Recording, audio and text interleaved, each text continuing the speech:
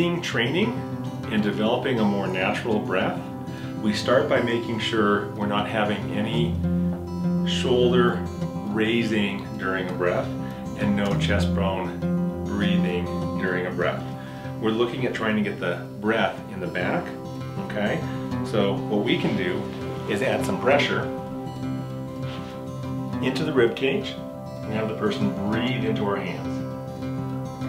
There we go, good, okay? If you noticed, the right side is not expanding as much.